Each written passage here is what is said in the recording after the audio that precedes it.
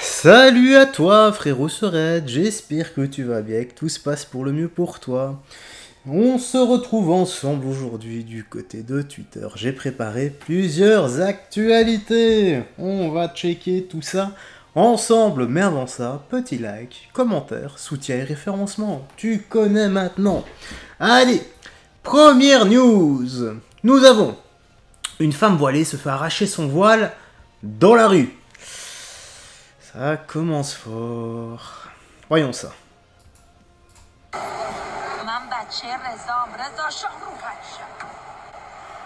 Vous avez vu ça?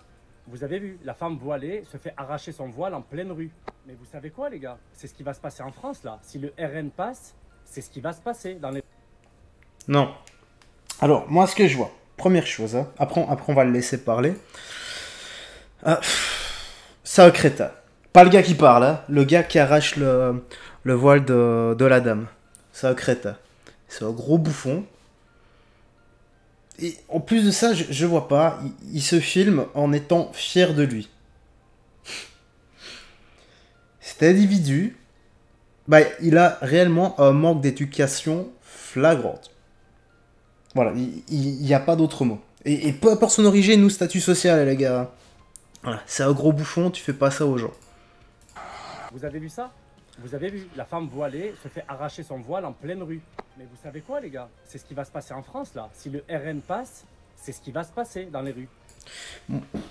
Alors, je suis pas totalement d'accord avec lui. Pourquoi? Parce que si le RN passe, il y aura peut-être, je dis bien peut-être, hein, je suis pas devin, peut-être un peu plus de sécurité dans les rues, peut-être moins d'OQTF qui poignardent des gens, peut-être que les criminels et délinquants feront des peines de prison, à la hauteur qu'ils méritent.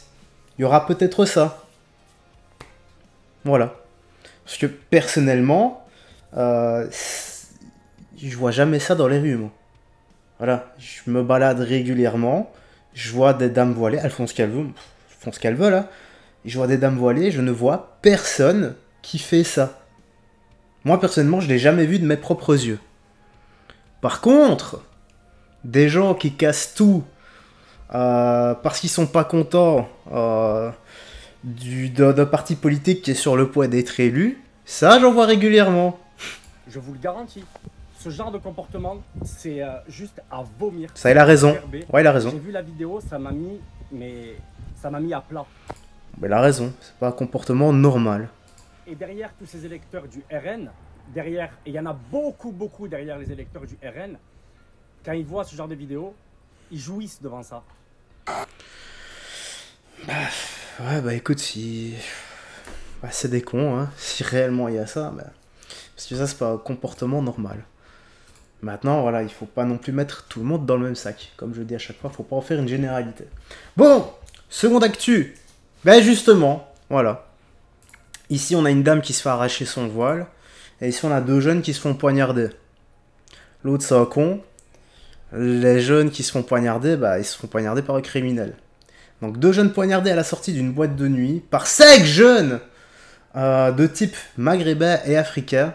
L'un d'eux, toujours dans le coma. Ils étaient sortis danser. Ils étaient sortis danser. Eux étaient là pour tuer. Le désarroi de Clément. Bon, écoutons ça. Je vais devoir baisser un tout petit peu pour des raisons de droit d'auteur. Pour ne pas que la vidéo soit bloquée. Le week-end dernier, Antonin et Lucas, deux jeunes rugbyman des Sables-d'Olonne, sortent avec des amis en boîte de nuit. Vers 2 h du matin, une dispute éclate dans la discothèque avec un autre groupe de jeunes, originaires de La Roche-sur-Yon. Selon les témoignages que nous avons recueillis, l'un des rugbyman prend un coup et le groupe de jeunes est expulsé.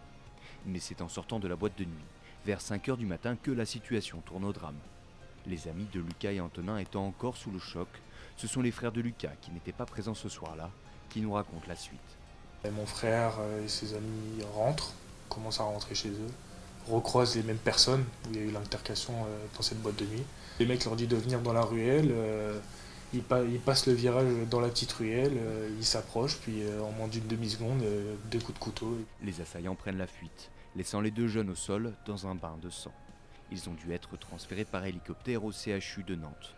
Pour la famille, c'est incompréhensible. Mais là on parle de coups de couteau, les mecs ils sont là pour tuer quoi. Ce qu'ils veulent tuer en fait. Bah ouais, quand tu mets des coups de queue à quelqu'un, Si tu veux pas le blesser, tu veux juste le buter, ça c'est certain. Et voilà, ce genre de gars, même s'ils se font choper, je suis certain qu'ils auront rien, qu'ils seront libres. Voilà, ou qu'ils feront du sursis, comme d'habitude. Voilà. N'oubliez pas les gars, liberté, égalité, fraternité, liberté pour les délinquants et criminels. Il n'y a pas d'autre mot, c'est de la barbarie, c'est de la haine pure. Parce qu'ils ils vont en soirée, nous on y allait pour danser et tout ça, ils y vont pour tuer maintenant. Dans un communiqué, le maire de la ville s'offusque de la situation et dénonce des actes commis par des barbares. Il assure également mettre à disposition des enquêteurs toutes les images prises par les caméras de surveillance de la ville. Voilà. Donc ici, on a un gros con là qui se filme et qui mériterait une bonne gifle dans sa tronche pour l'éduquer. Et ici, on a 5 gars qui méritent de finir en tôle. Ah bah elle est bien la vidéo. Oh oui, ici, j'écoute un peu les gars. Je perds foi en l'humanité. Donc, elle vote nouveau Front Populaire, pour profiter de la CAF et de la MDPH. Et l'assume. Bon bah, moi c'est dit. Hein. J'étais en vacances avec l'argent de la CAF, je fais tout avec la CAF. Vous leur coupez les allocs et ils se barrent. D'accord. Écoutons-la. Je suis certain qu'elle a de bons arguments. RSA. RSA.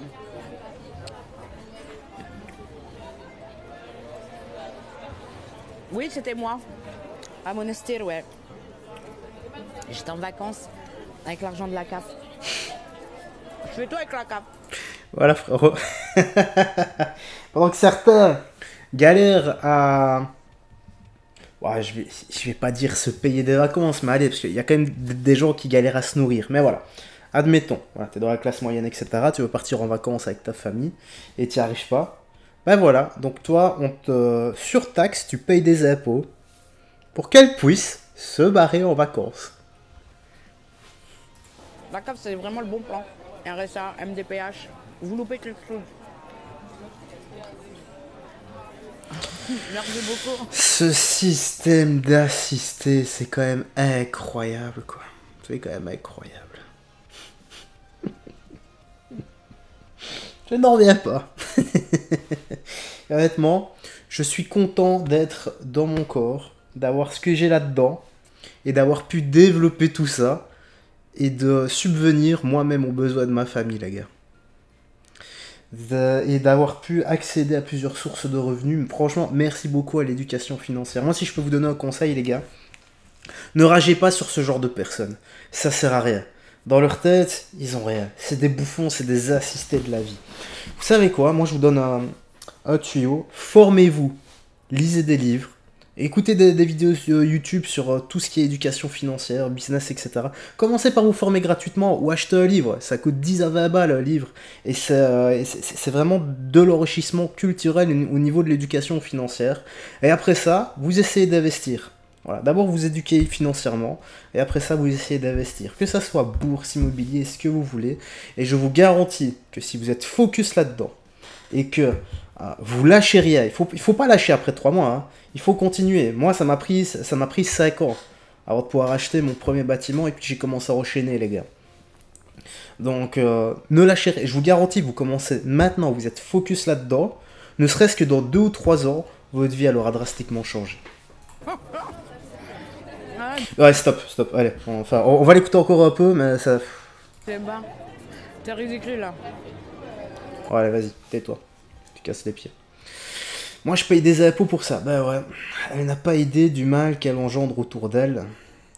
Comme nous le disons très régulièrement, avec quelques amis depuis de nombreuses années, ce ne sont pas les frontières qu'il faut fermer, mais la CAF, petit complément tout de même, en fermant les deux, ça ira beaucoup plus vite. Ben ouais, c'est clair que si tu fermes CAF, RSA et tout le truc... Bon, en fait, il faudrait avoir le même système qu'en Suisse. En Suisse, tu vois, tu as 3 mois pour trouver du boulot, ou prouver que tu cherches en tout cas, et après 3 mois, eh ben, tu as 0 revenu. Voilà, on ne t'aide plus. Voilà, je crois que ça ferait vraiment le ménage. Hein. Il y aurait moins d'assistés. Alors ici, oui, il fallait vraiment revenir là-dessus. Rappelez-vous, l'agression qui s'était passée, l'agression raciste, etc., en bas d'un immeuble. Et en fait, donc, c'était Mourad, âgé de 37 ans, et celui qui a été violemment tabassé à la tête par 2 individus à Cessy, dans l'Ain, après avoir demandé à ces derniers de baisser le volume vers 22h45 car des femmes et des enfants dormaient. L'un d'eux lui a lancé... Attends, je vais aller là parce que... Donc, j'étais où? Donc, le 2 lui a lancé « Je parle comme je veux, je suis français. Descends si tu es un homme. Moi, je t'en... Ta mère, la paix. Tu n'es pas chez toi. Descends, je t'attends. » Mourad est resté inconscient de 23 heures. Putain, il était dans le coma. À 5 heures du matin, bah ouais. Ça, c'est... En plus, tu peux décéder du coma. C'est un énorme chaos, ouais, ça. Tu peux décéder, quoi. Du matin, et souffre d'une incapacité totale de travail, donc d'ITT pendant 10 jours. L'avocat de la victime, maître Yassine Malawi, est abasourdi qu'une affaire aussi grave puisse être jugée en comparution immédiate. Ah bah ouais, là, bah c'est carrément un crime. Hein. Là, c'est une tentative de meurtre. Hein. Quand tu t'acharnes comme ça sur la personne, pauvre gars, quoi. Selon lui, il s'agit d'une tentative de meurtre. Bah ouais, je crois aussi. Je suis d'accord. Quand le mec est par terre et que tu continues à lui mettre des pénaltys dans la tronche... C'est à moi que ta vie soit en danger et qu'il t'a attaqué avec une arme. Non, non, mais là, en plus, c'est 2 contrats. Si c'est pour ces faits-là, en plus, c'est vraiment 2 bouffons quoi, qui méritent d'aller en tôle directement. Voilà. Et de leur péter les genoux au passage. Les 2 hommes seront jugés en comparution immédiate ce lundi. Et je parie qu'ils n'auront quasi rien. Alors ici, les gars, c'est passé dans mon... Attendez, on va quand même lire 2-3 commentaires. Hein. Ah, finalement, il ne sortait plus de la mosquée. Bah non, il sortait plus de la mosquée.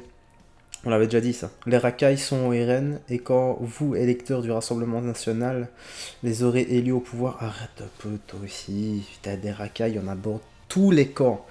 Et il y a beaucoup plus d'agressions côté Front Populaire que des électeurs du RN. Donc, de toute façon, on s'en fout ça. Peu importe la classe politique que tu soutiens, peu importe ton idéologie, ton statut social, ton origine, tout ce que tu veux, c'est d'abord avant tout là-dedans et là-dedans que ça se passe. Maintenant, c'est vrai que quand t'es con et que tu t'entoures de cons, eh bien, tu fais des choses vraiment débiles. Alors, Alan, me lâche pas, mon mari. Ah oui, donc c'est l'influenceuse poupette Kenza qui a essayé d'aider son mari inconscient au sol en utilisant son pied tout en filmant la scène et en publiant sa story sur Instagram. Alors les gars, ce qui va suivre... son mari apparemment avait fait semblant de s'étouffer ou je sais pas quoi, de se sortir mal, bref, elle, soi-disant, elle était pas au courant. Ce qui est possible vu sa réaction. Non, je peux pas croire que tu puisses filmer comme ça. En tout cas, moi, il y a 2 choses qui me choquent là-dedans. On va en parler après, parce que j'ai vu la vidéo, c'est vraiment... Putain, je perds foi en l'humanité.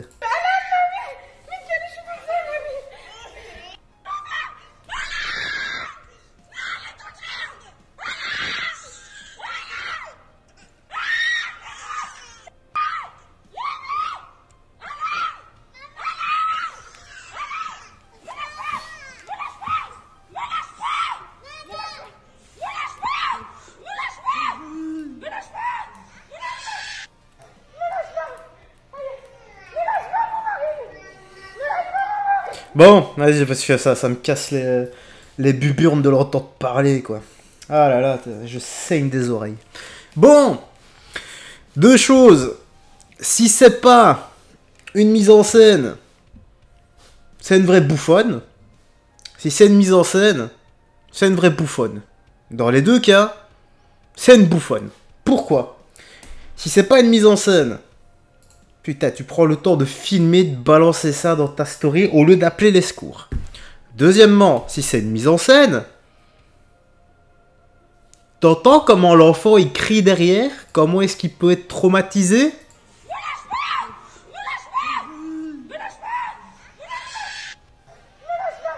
T'entends comment l'enfant il crie derrière? Comment il a peur? Et c'est ce genre de personne à qui... Voilà.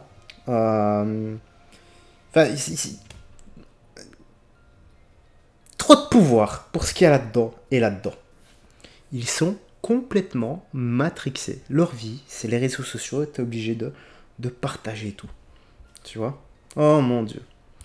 En vrai, ça mérite une peine de prison, la mauvaise influence vis-à-vis de la nouvelle génération, c'est vraiment plus grave que ce qu'on pourrait penser. Bah, le truc, c'est que ce genre de personne produit du du contenu, c'est du néant, c'est du vide en fait, tu vois. Et quand tu zappes comme ça, tout le temps, donc tu... Je crois qu'elle fait des TikTok, je la connais pas vraiment moi, je crois qu'elle fait des TikTok. Mais le truc c'est que quand tu zappes sur TikTok, ça crée le bordel dans ta tête, ça envoie des shots de dopamine. Ces shots de dopamine, tu fais rien pour les recevoir. Et en grosso modo, en 2 mots, eh bien, si tu fais ça régulièrement, non seulement tu tues ton cerveau, non seulement il est habitué, ton corps et ton cerveau est habitué à recevoir des shots de dopamine sans rien faire, et au final, ça va mener à quoi? Ça va mener à la grosse dépression.